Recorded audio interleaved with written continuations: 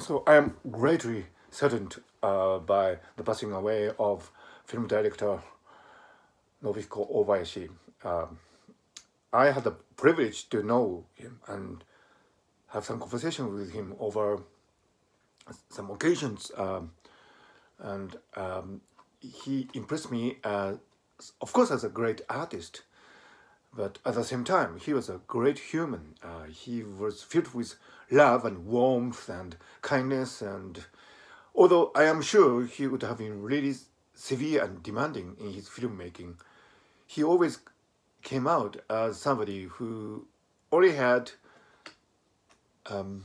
good wishes to those who are around him, and that was the impression that I received from him. I had the privilege of appearing in his short promotional film for the idol group AKB, shot in Nagaoka City, Niigata Prefecture. And you can imagine how nervous I was when I played a really small role, and the great director Obayashi was there, and but fortunately it was just one take, and he said okay.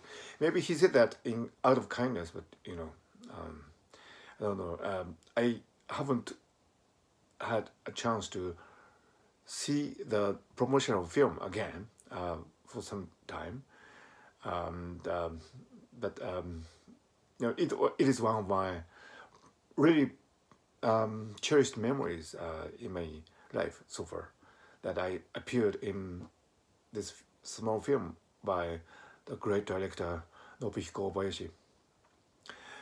His works, of course, are really loved by the film lovers in all over the world. His style came out as something poetic. It, I think, dealt with the stream of consciousness, and not so much about prosaic storyline, but more about how our unconscious emotions and conscious phenomenal experiences play out in the fascinating story that he put into his films. And it was always fresh, imaginative, and very moving to watch his works. And in his later years, he really experimented with the latest technologies like computer graphics and augmented reality, even, in which he tried to create a fantasy world of enchantment and revealed human nature, which I think proved what a great film director he was. He always loved peace, and he was always against atrocities and cruelties that manifest itself in extreme forms in war. He was always against war, but he also understood the good sides of human nature and was really eager to express the better angels of our nature in his films. So I think in the end, he was a director of love and peace and affection and goodwill and kindness, and a smile on your face, and that was always his agenda, even though at times he did express his opposition towards this stupidity of humans. So I really cherish my memories when I had conversations with the great director.